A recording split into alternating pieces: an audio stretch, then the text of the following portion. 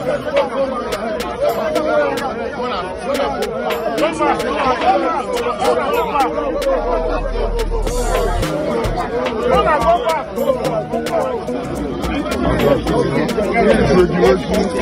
God, oh! I know where we're going now. Go ahead. That's fine. Just symbolic right now.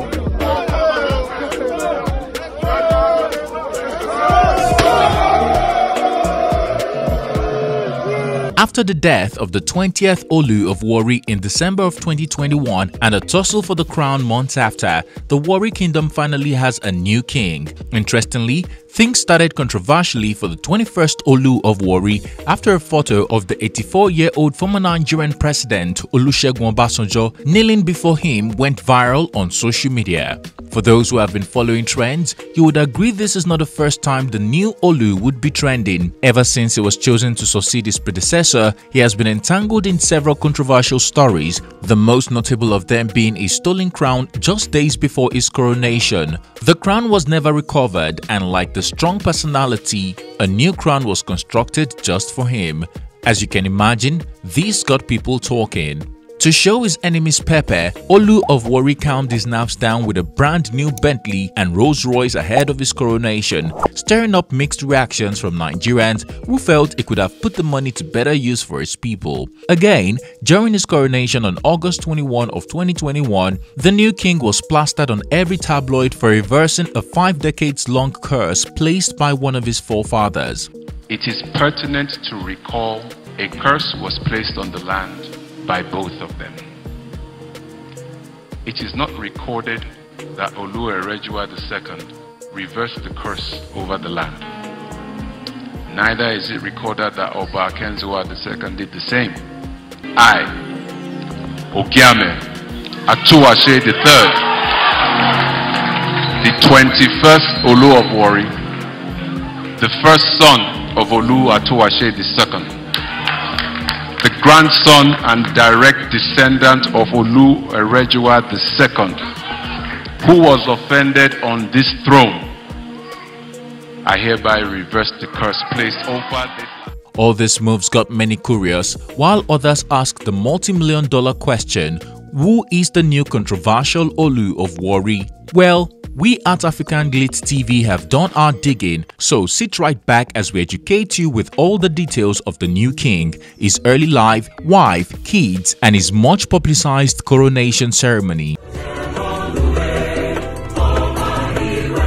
Hello guys, it's T-Code here for African Glitz. The 21st Olu of Warri, Ogiame Atuwase III, formerly known as Omoba Tola Emiko, is from a royal family in the Warri Kingdom and is a descendant of Olu Akengbuwa. He was born a prince on April 2, 1984 in Warri to his father, who later became the 19th Olu of Warri, Ogiame Atuwase II, and his mother, Olori Gladys Duroike Emiko. His father passed away in September of 2015 at the age of 70 after suffering a domestic accident. He attended the NNPC primary school in Warri before proceeding to Adesoye College in Offa, Kwara State, where he completed his secondary school education between 1995 and 2001. He would later gain admission to Case Western Reserve University, Cleveland, Ohio in the US, where he earned a bachelor's degree in international studies and political science in 2006. In 2007, he earned a master's degree in management from the same university. He returned to Nigeria in 2008, after which he served in the Public Affairs Department of the National Petroleum Management Sciences for NYSC. On completing his National Youth Service Corps one-year program, Tola Emiko began working as an officer with Shell Nigeria Closed Pension Fund Administrator before moving to Sahara Energy as a government relations officer between 2010 and 2012, after which he delved into entrepreneurship, launching his own company, Noble Nigeria Limited and Coral Curator Limited. Today, he serves as the chairman of Ocean Marine Security Limited and the director of Gulf of Guinea Limited and Vessel Link Big Limited. When he's not working, he loves to engage in sporting activities such as swimming, kayaking, basketball, soccer, and American football. Wife and children. The new Olu of Warri is married to Evie Uhunoma Emiko, the daughter of late Edo billionaire, business mogul Idahosa Okumbo. Olori Evie is the president of RIG Africa, a religious non-governmental organization focused on awakening minds. The royal couple tied the nuptial knot in an ethereal white and traditional wedding in Warri and the UK in 2014. Today, they have 3 beautiful children together. Emergence as Olu designate. The Warri Kingdom, also known as the Iwere Kingdom, sitting on a large expanse of land in Delta State, was founded in 1480 by Olu Ginua, a prince of the Old Benin Kingdom. He ruled as king for many years before passing away. After him, 19 other Olus were installed and ruled the kingdom. Olu or Ogiame is a title given to the king of Warri Kingdom, and he rules over Ichekiri people living in Warri, Delta State. Following the death of his uncle, Olu Ikenwoli I, the 20th Olu of Warri in December 21 of 2021, the newly installed Olu, Tola Emiko, was chosen to succeed him as the eldest son of his father, the 19th Olu of Warri. Sadly, it was a great tussle with him and kingmakers and his other contenders in the royal family eyeing the seat. While a group of people supported him, another group led by the now suspended traditional prime minister of the kingdom, Eyi Emani, was totally against him. Emani filed a lawsuit challenging his succession to the throne.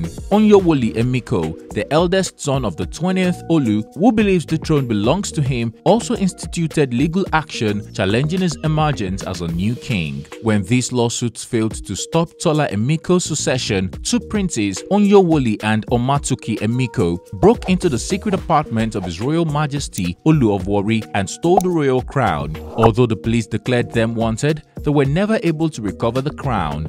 Interestingly, the incident didn't deter the Warri Kingdom from crowning Tola Emiko king, as they constructed a brand new crown just for him. Knowing this, Tola Emiko brought himself a customized Rolls Royce and Bentley to usher him to the throne of his forefathers. Finally, on August 21, 2021, Omoba Tola Emiko was crowned the 21st Olu of Warri, Ogiame Atuwashe III. This came after he performed the 3 symbolic chores for the last time, which includes fetching water in a clay pot, splitting firewood, and paddling a canoe. The Olu designate, who has been in seclusion since April, drove his customized Rolls Royce in Warri Club, Idianiken. On arrival at the club, he walked into a waiting regatta and proceeded to Ode Ishekiri, the people's ancestral home. Over 1,000 police operatives were deployed to ensure watertight security. After completing the other tasks, he proceeded to choose his kingship title. He was blindfolded and ushered into a room of 21 swords, with 20 bearing the name of his predecessors and 1 without a name. He is to use the title of the predecessor sword he picks, and if he picks the sword without a name, he is at liberty to announce a new title. Thankfully, he picked the sword bearing the same title as his father. Just after he took the oath of office, he was crowned by the Nwangwe of Warri. After the successful coronation, a series of traditional fun activities took place, including colorful dance performances by cultural groups and renditions from the Warri Royal Choir, Las Ekweme Orchestral. Giving a speech, he addressed the kingship tussle and singled out 8 chiefs that supported him. He noted the mischief some intended was used for good by God, adding that the missing crown was replaced by a more befitting one. The newly installed king also used the opportunity to reverse a curse placed on the federal government and Ishekiri kingdom by his grandfather, the former Olu Erejuwa II, who was deposed in 1964. Giving you a backstory, the late Olu Erejuwa ruled as the Olu of Warri between 1951 and 1986. However, in 1964, he was disgracefully deposed from the throne for not supporting a certain political candidate and was forced to take shelter in the Benin Kingdom with Akenzua II of Benin. He was reinstalled 2 years later, but he didn't sit on the throne without placing a curse on Ichekiri, Urobo land, and Nigeria at large. The newly installed king reversed the curse, releasing uncommon peace, progress, prosperity, and development upon the land. Thanksgiving.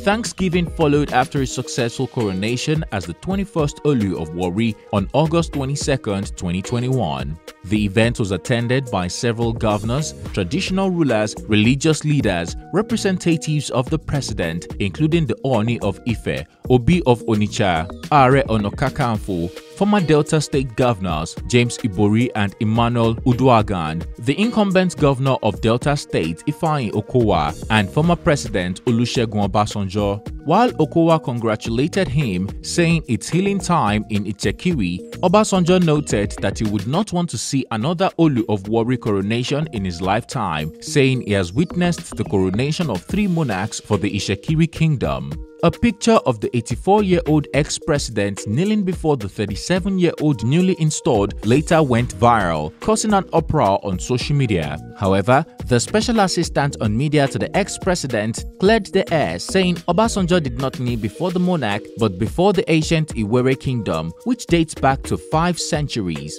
He further described Obasanjo, who bears the title Jagmolu of Egba land, as the Baba of Africa, who is humble enough to pay homage to all exalted traditional seats. What are your thoughts about the newly installed Olu of Warri? Do you agree he's a controversial king, judging by the various controversies he has stirred since he emerged as king? Lastly, do you think the 37-year-old king will be living lavishly or get down to work to make Warri great again? Share your opinion in the comment section down below. If you found this video informative, please comment, like and share. Don't forget to subscribe for more well-researched African stories and news we know you would like. Click on the bell sign to be notified every time we upload a new video so that you don't miss all the best ones. Thanks for watching and see you on our next one.